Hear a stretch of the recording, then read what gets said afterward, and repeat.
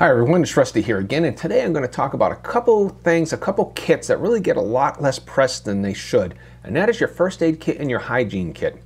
These two kits can go a long way to making your trip safer and more enjoyable. Stay tuned.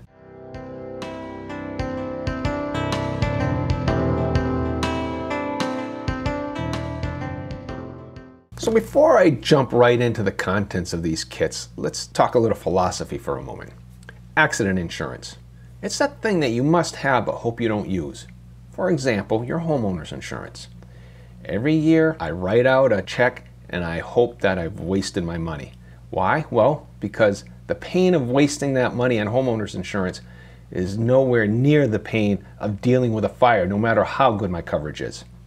So the question comes up, can you prepare for everything or do you use insurance instead? And can you prevent everything out on the trail? So this comes down to your trail philosophy. What is the first aid kit good for? Is it good for dealing with major trauma? Or is it to stop minor problems from becoming major problems? Well, you can tell by the color coding what my choice is. It's the green one. I think it's to stop minor problems from becoming major problems.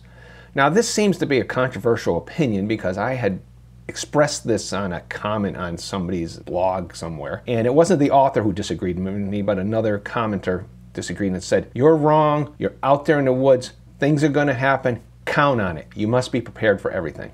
Well, I wasn't saying that you don't have to be prepared for everything. I was saying the first aid kit is not that preparation. Now, if this person was a scoutmaster and had a group of kids with them, yeah, you're out camping, maybe you should have a comprehensive first aid kit with you. But when you're long distance hiking, especially long distance solo hiking, you have a weight restriction. Even if you're not trying to go ultralight, you still have to deal with the weight on your back. So that's why I choose the second one, and we'll go into that in a moment. So let's look at what can happen out there. This is a hiker I met in the Green Mountains. It was actually at the trailhead near Bennington. I had just finished a 20-mile loop, and when I got to the trailhead, he was there, and he had a nice trail angel set up. And the reason he was trail angeling instead of out hiking is because he had been on the Pacific Crest Trail and he broke a leg, and he had to hike 40 miles with a broken leg in order to be seen. There's nothing in his first aid kit that he could have had that would help him deal with that. He can't carry crutches with him in his first aid kit. Same thing when I fell and dislocated my shoulder. When that happens, am I going to bring a sling in my first aid kit? Hardly. All I could do was hike into the nearest town, assess where I was, and in that particular case, I decided to go home. And sometimes that's your backup plan. Like the bumper stickers say, things occur. So do I have an insurance plan? Well, I do. First, we have to recognize that hiking is inherently risky. Driving to work is inherently risky. But when you're out hiking, yeah, things can happen. What's my insurance? I've had videos on it. I'll probably do a more comprehensive video on it, but I bring a tracker with me. That helps me if I get injured so severely that I need help. Well, I can press the SOS button and I can get help. Now, if I fall unconscious, at least my wife will see I've stopped moving. Like, hey, it's the middle of the day. He hasn't moved for hours and I can't contact him. Something might be wrong.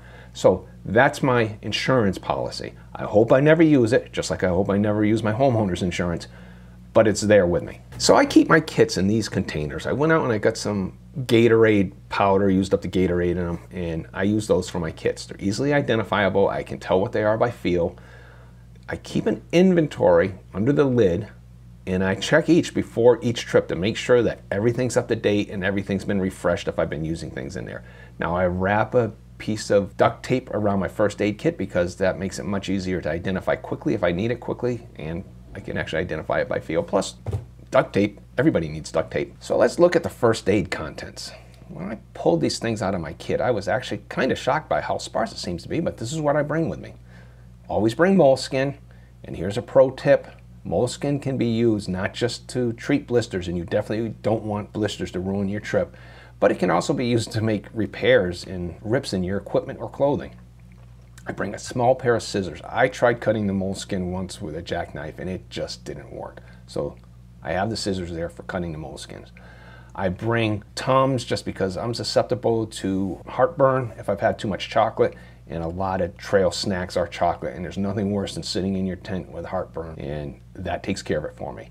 Bring safety pin, nail clippers, tweezers to pull out ticks. This little black container If you're old enough, you recognize that's a little film container. You used to send the film into the developer. I keep the over-the-counter medications in there, the vitamin I, Ibuprofen, Tylenol, Claritin. I also have some Glide. It's a lubricant for a hot spot, chafing, that sort of thing. Afterbite is for treating insect bites. I have a triple antibiotic, and I got a bunch of Band-Aids. And that's actually it. So the next question I have to deal with is, how much access do I need to the first aid kit? Well, I've only needed it once for immediate use in the past 16 years. That's when I slipped on a rock, gashed my elbow, didn't even realize my elbow was gashed, and I saw blood all over the place. And that's the only time in 16 years I've really needed to get into the first aid kit to deal with something right there on trail. So that begs the question, where do I carry it in my pack? Well, I don't need constant access. I'm not going to keep something, take up my precious space for constant access on something that I have only used once in 16 years. So as a review, if you've seen my backpack video, this will be familiar to you. I divide my backpack accessibility areas, so to speak, into different categories. The side pockets are the things that I need quickly when I'm hiking, such as water and snacks. The front mesh to the pack, that's the stuff I need to access quickly, but it's no big deal to take my pack off. That's things like a raincoat, toilet paper, bug spray, sunblock. Tied to the bottom is my tent because I need that. I don't want to go rummaging through my pack. When I get into a campsite, I need my tent. So inside is where I put the stuff that I'm going to use at camp or I'm going to use during breaks. Well, if I've slipped and I've cut myself or something's happened to me, yeah, I'm taking a break. I'm going to take my pack off and I'm going to open it. And my first aid kit is actually near the top. I know where to get to it immediately, but I just can't afford to use up that space for the immediate access. So just a few words about hygiene before I just talk about what's in my kit. First, out on the trail, you've got to develop good hygiene habits. Now that means not shaking hands with people, not using community food, being careful when you use the facilities, always wash up your hands, stuff like that. But you do have to accept this fact of life. You will stink. You'll be nose blind to it, but when you go into a town, people will know you're there. Never ignore oral hygiene. Never be too tired to brush your teeth at least once a day. At least after your evening meal at the end of the day, so you can go to bed with fresh breath.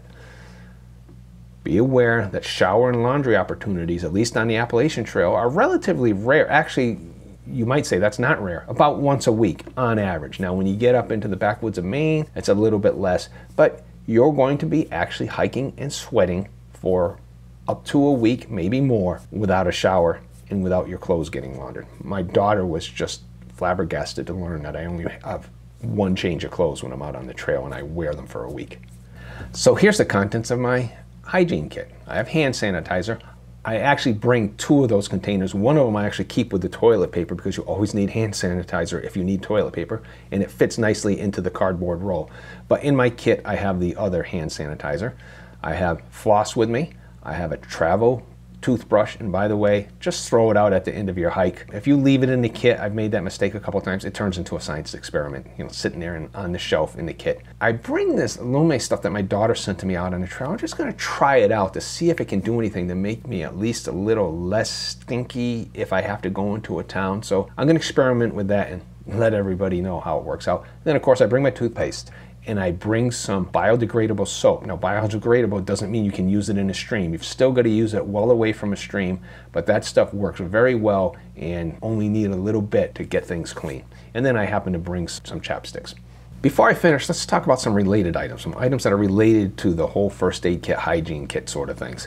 I bring sunblock with me. I happen to use SPF 100. This is after having forgotten to put it on when I was on the presidential range. I learned my lesson. That goes in the back mesh of my backpack so that I can get to it easily and put it on when I need it. I bring insect repellent lotion. Now I don't bring permethrin, that you can't put on your skin, but I get this from Sawyer. It's called picaridin, I guess, and that seems to work well for me, and I put it basically on my lower legs. And here's a tip also, keep it on your ankles under your socks because the bugs don't care about your socks and they will sting right through it. Bring a bug net. Now, I thought this was a frivolous item. My wife got it for me. You know, I didn't want to insult her by not taking it for me, but I have been glad that I had it with me, especially when I was in Northern Virginia and Maryland. The bugs were just out when I went through there, and there was another hiker who came by, and he was just going nuts screaming about the bugs, and I had a bug net, and yeah, you look wimpy wearing it, but sometimes it's nice to have that. And then finally, bring a bunch of bandanas with you. Those are just great as washcloths, just general purpose for cleaning and that sort of thing. And you can actually use a bandana as a pre-filter. If you're getting water with a lot of sediment in it, you can actually run that water through your bandana before you put it into your bag for filtering. So that's it for the hygiene and first aid kits. Thanks for listening, and if you haven't seen this video, I recommend you take a look at it now.